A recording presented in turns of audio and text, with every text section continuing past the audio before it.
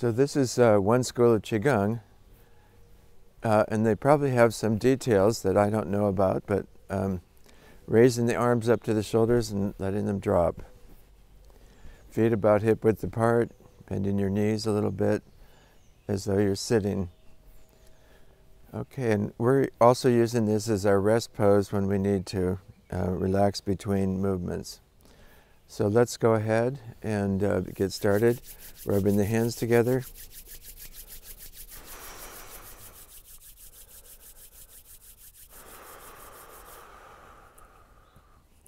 And then first finger either side of the nose, up and down.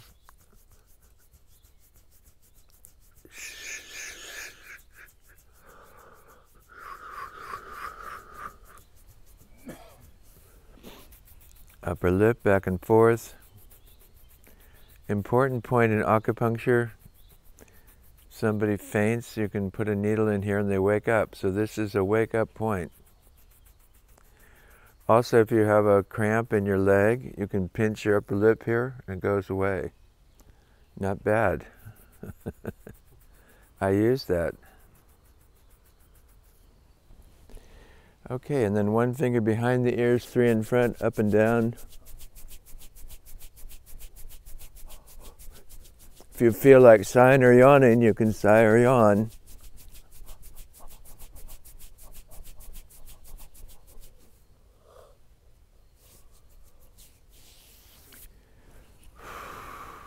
A few arm circles.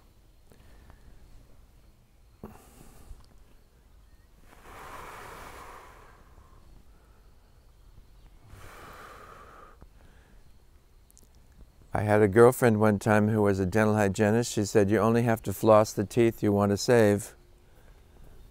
So this is the same with your arm. You only need to use the arm you want to keep.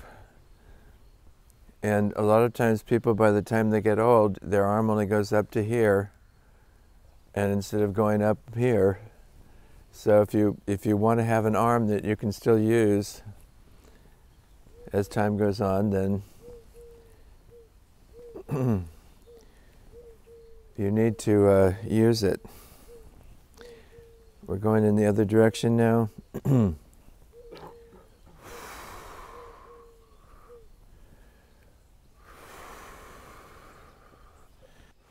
Okay, finishing up, and then both hands coming up to the shoulders, tapping, patting up the back of the neck, back of the head, up to the top of the head, and back down.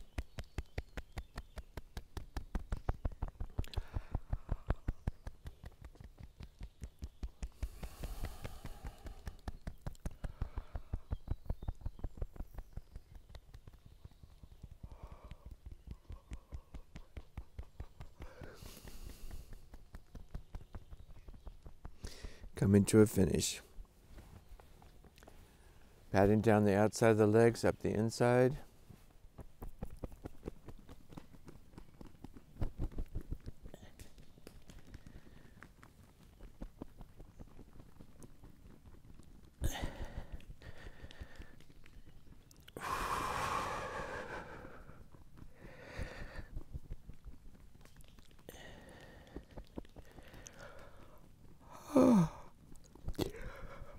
And coming to a finish. Raising one arm, palm down, tap down the outside of the arm. Turn the palm up and tap up the inside. Yang meridians down the outside, yin meridians go up the inside, both the arms and legs. So we're patting along the energy channels. And coming to a finish, the other arm. You know, nowadays, it all used to just be Qigong. Nowadays, it's sensory, somatic experiencing and different things, and you're encouraged to tap yourself. Good morning. Nice to be with you again. Thank you for being here with me. You know, your arms and legs, and you remind yourself that this is your body, you live here. So it used to just be Qigong. Pound the Qi in. Wake up. But you can either be waking up or just reminding yourself that here you are. Okay, and we're moving on now to the 4 ways the dragon moves its head. It's suggested that you have your hands on your hips, and then the first movement is rotation, turning to look to one side, coming back to the middle, turning to look to the other side. More emphasis on receiving your experience rather than giving out directives.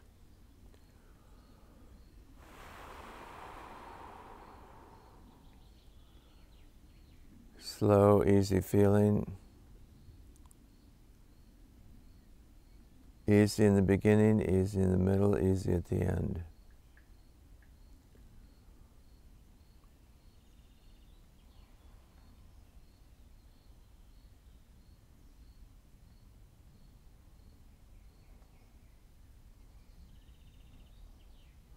Eyes and head moving together.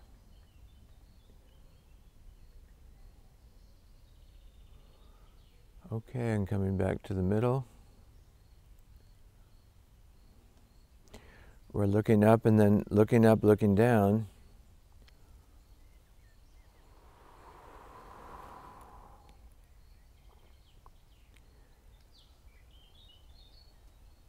People who have studied yoga remind you to lengthen up and then back rather than just tilting your head back. It's better on your neck. And as you know from yesterday, I've added an arm movement for this. Reaching up as you look up and then down, palms back. Inhaling up, exhaling down.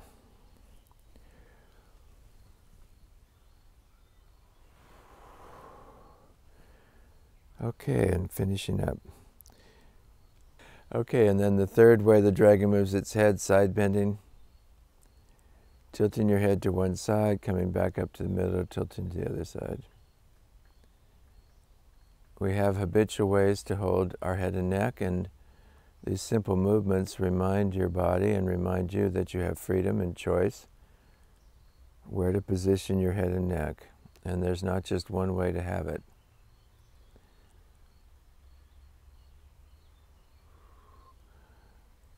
One of the things we're studying is actually how, most experiences are also your behavior.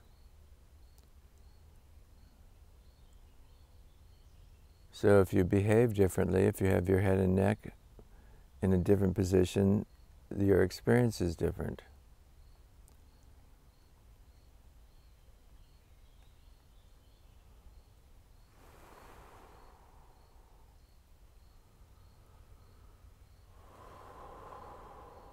So this reminds your head and neck that there's freedom and you can look at things from different places, listen to things differently, and so on. Coming back to the middle, the fourth way the dragon moves its head is the circles. We'll continue around in one direction for a little bit.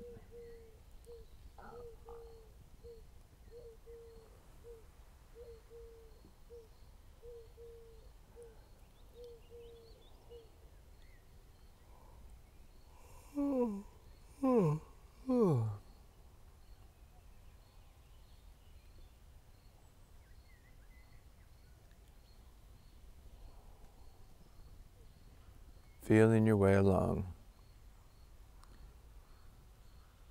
Feeling your way into places you may not have been for a while.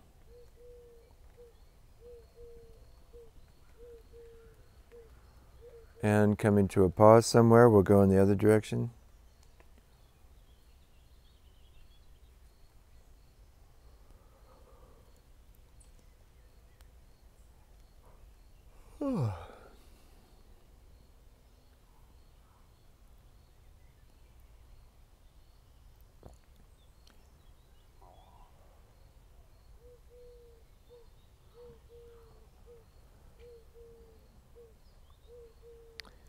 And coming to a finish. And bringing your head back to the middle. We're going to do the form of the rainbow pose next, so feet a little wider apart. Palm up, rotate your whole body. to look back at the hand in the back, and then bringing it up over your head, across and down, reaching back with the palm on that side, up over your head and across and down.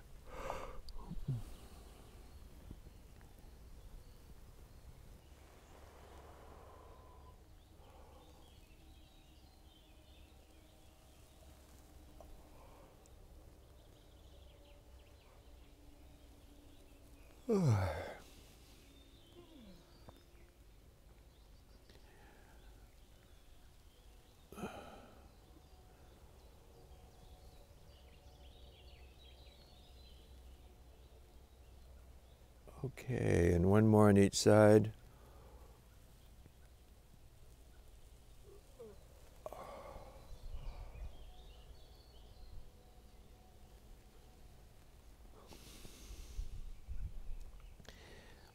I don't think we've done delivering pizza for a while, so why don't we add that to what we were just doing? It's similar.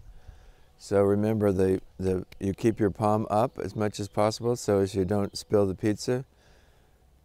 Arm out, over here, out around over your head, and down. Deliver. Other arm.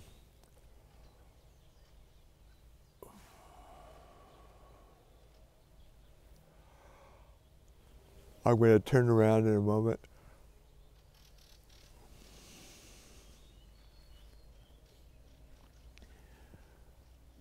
But I think most of you have this.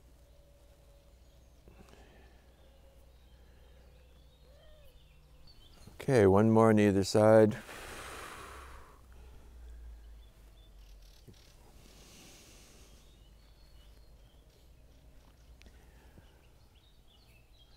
Okay, finishing up. Feet back to hip width apart, and then inhaling, back of the palms face, inhaling, shoulders forward, up, exhaling, dropping them back.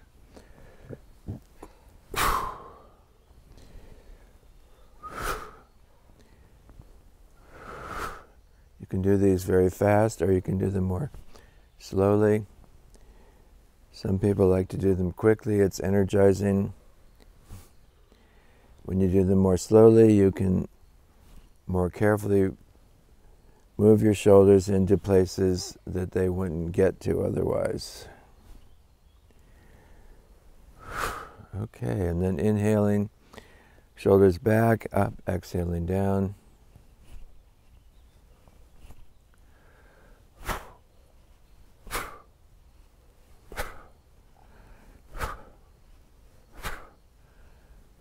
Last one.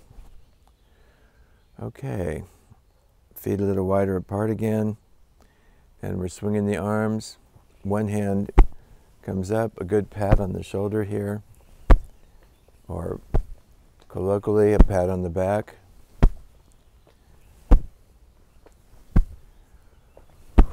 This is a muscle that gets very tight oftentimes. Some people suggest the shoulders are about trust. If you can trust the world, you relax your shoulders.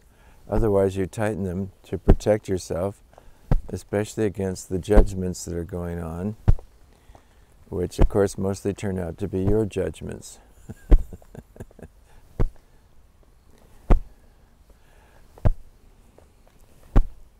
One of my teachers said, it's not true, we only use 5% of our mental capacity.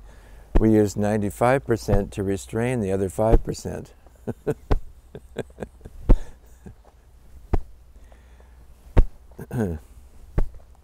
Or something like that. So lower hand comes somewhere in the back, upper hand to the shoulder, and then we're continuing with the fist to the corner of the chest.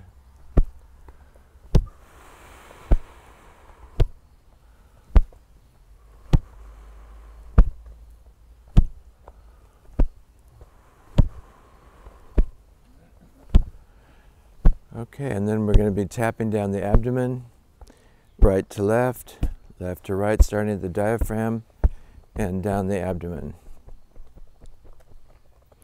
starting at the diaphragm and down the abdomen, crossing over the midline, right to left, left to right. Again, nowadays this is known as, this is a therapy, cross crawl. You touch the right side of your body to the left somewhere and the left side to the right. Integrating the two sides of the consciousness, right and left.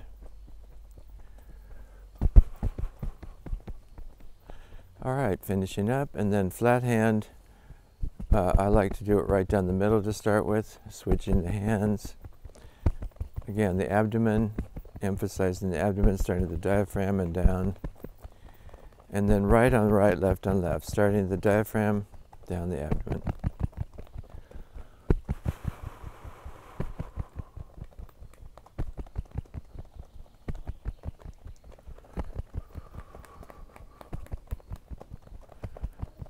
Taking the hands wider apart, out towards the sides, further out to the sides, and all the way out to the sides.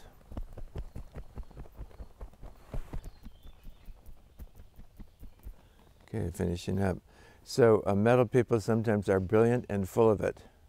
Have you noticed that? Brilliant and full of it. And you never quite know.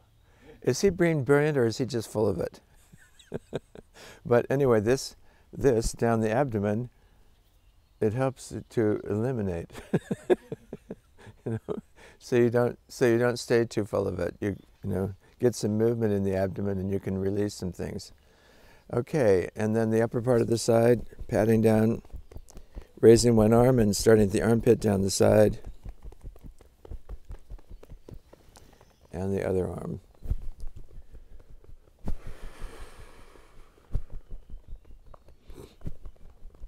Coming to a finish. And then we're swinging the arms with the leg kick, so the foot goes in one direction, the arms are going in the other. We're getting this twist in the abdomen here.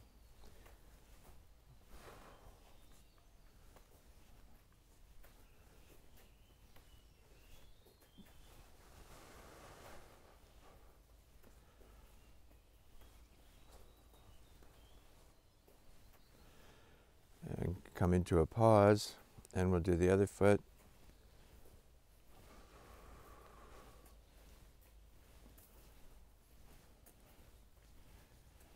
Easy in the beginning, easy in the middle, easy at the end. No pain, no pain.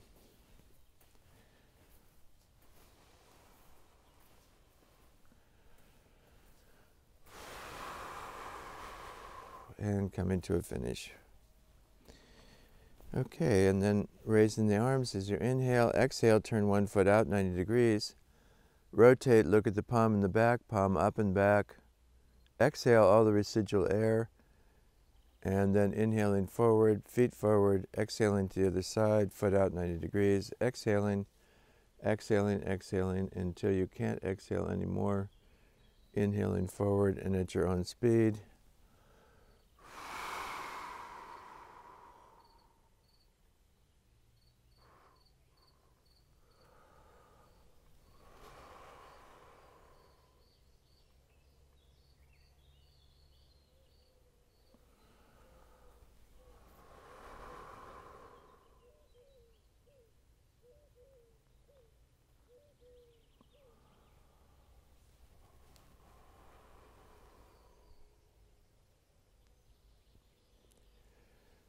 Okay, one more.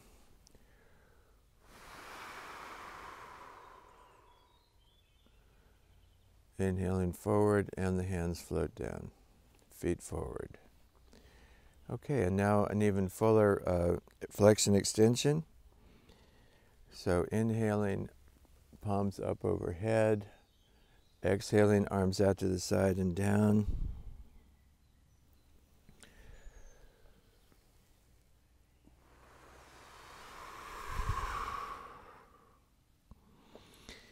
As you come into a forward bend, you're welcome to bend your knees. We're not doing yoga here, we're doing Qi Gong.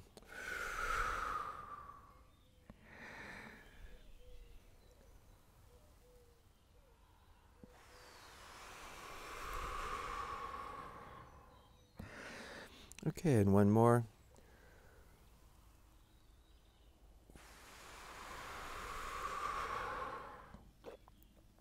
And then coming up, bringing the palms together, drawing the energy from above down into your core. As your hands come in front of you, energy coming into the crown of the head, down through your face, neck, shoulders, chest, heart, abdomen, pelvis, legs, and on down into the earth. Okay, and then side bending. One hand across with the palm up, one hand overhead, palm down. Inhaling, exhaling in the direction of your upper arm, side bending. This time the whole side, not just the head, as we did earlier.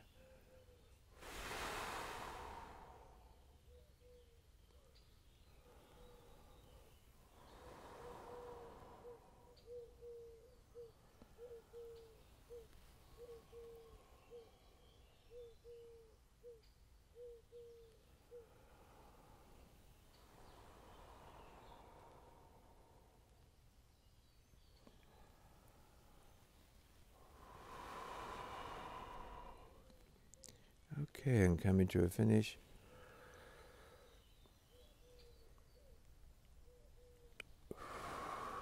And both hands down.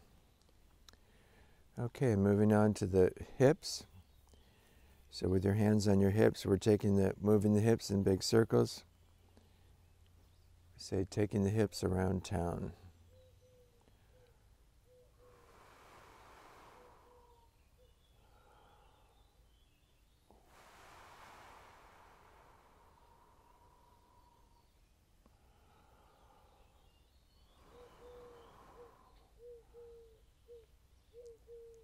We spend a lot of time telling our body what to do, what we'd like it to do. So in its simple way, this Qigong is listening to your body. So as you ask your hips to move around, then you can listen to how they feel today. How are your hips today? Coming to a pause, and we'll go in the other direction. So it's like all over the body. Good morning. How are you? Nice to see you again.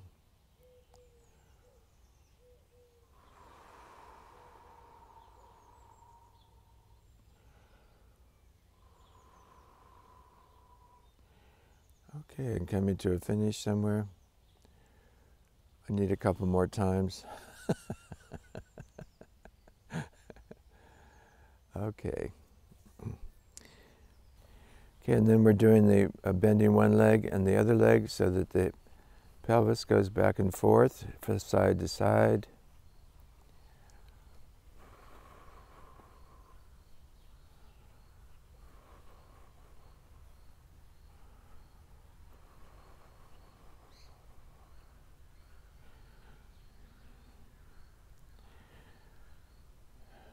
I learned this from my friend in Vienna who had a Qigong master a block or two away.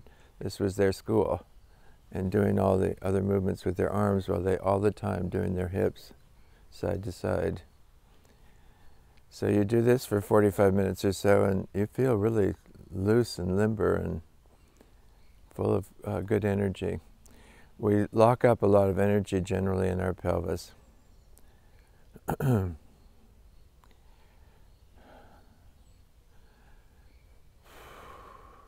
Okay, and coming to a finish.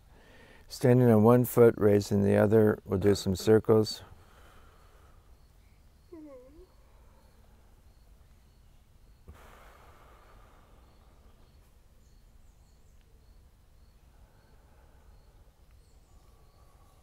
Coming to a pause, we'll go in the other direction.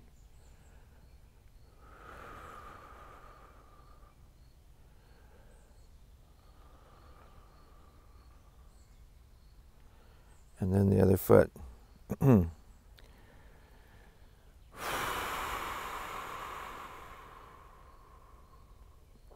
This is an especially good time to send energy down your standing foot to stabilize you. Pausing the other direction.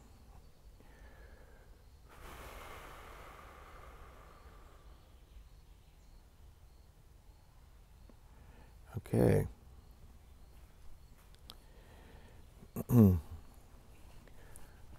So top to bottom, we've finished that sequence. And then we're going to go into our closing sequence, rubbing the hands together.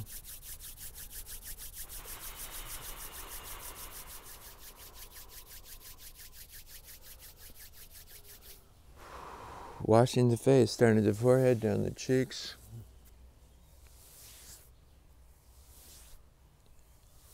As one of my instructors said, it's important to have a positive intention so you can visualize your beautiful skin. All right, just simply think of the light inside, good spirit inside coming to the surface to meet the hands. And if you want, every so often you pause and go more slowly around the corners of the jaw and just under the chin there.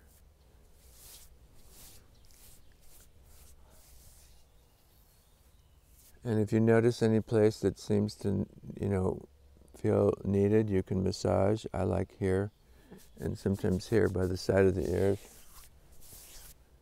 Okay, finishing up. And then straight back, combing the hair.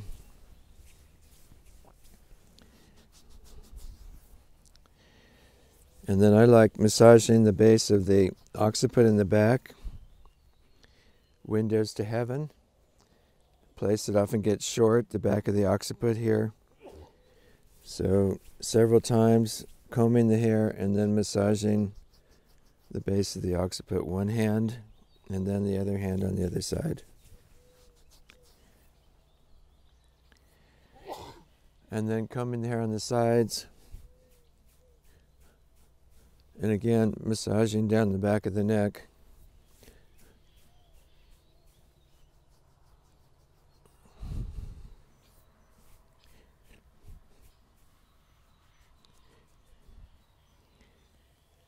I don't know what they do in, real Qigong. This is, because this is my school, I just made this up, massaging the base of the neck. But it works for me, it seems very helpful because, our neck often gets shorter. And, we're seeing if we can fill our space and not shrink. And that's an important spot where we often shrink, in the back of the neck. Okay, and then massaging the ears, thumb behind, first finger in front, pinching down the ears.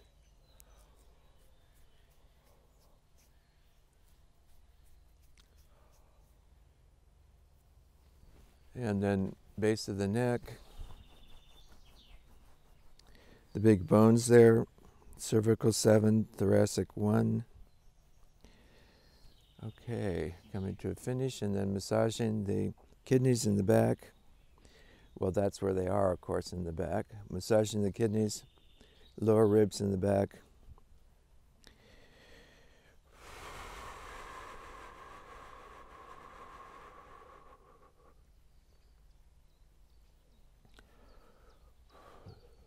Both the material and energetic basis of the body in Chinese medicine.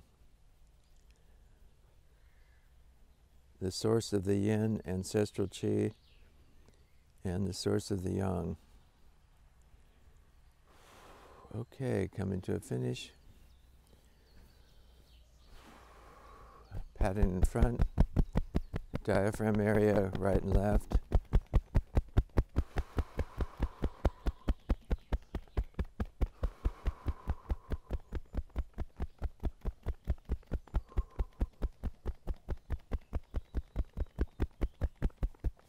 Okay, and then brushing the qi in all over, down the shoulder and arms. Brushing the front, the upper sides, abdomen, sides,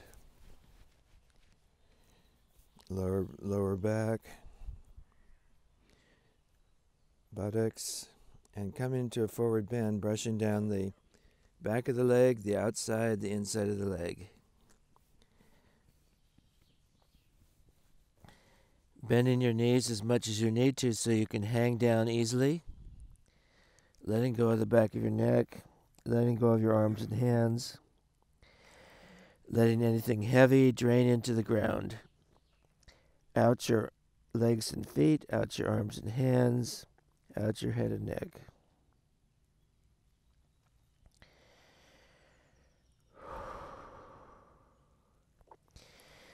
If you have trouble letting go, ask the earth for help. It loves what is heavy.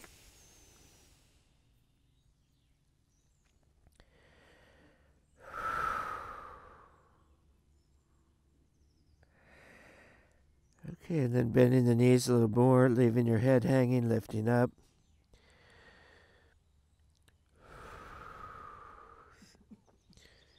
Pelvis coming into position, lower back, middle back, upper back, and finally your head comes up.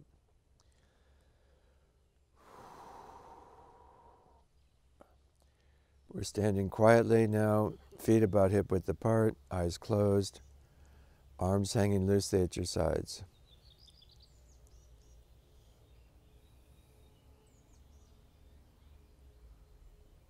Noticing what you feel.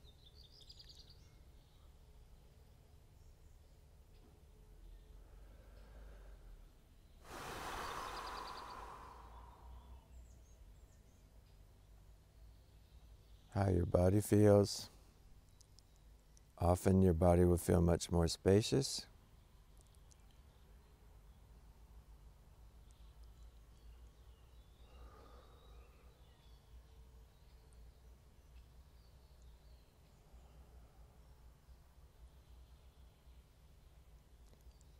Much more permeable, as though the world could flow through you.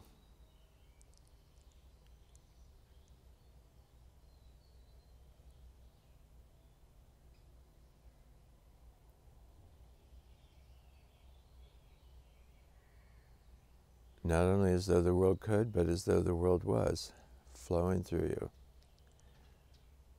As though your body was a part of the body of the world.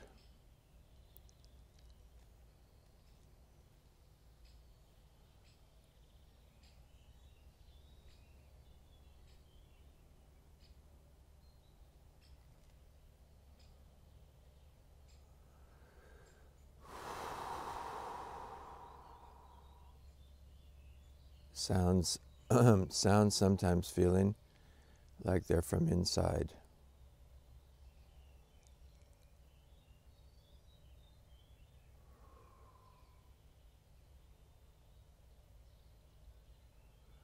Okay, coming to a finish, opening your eyes. Thank you very much.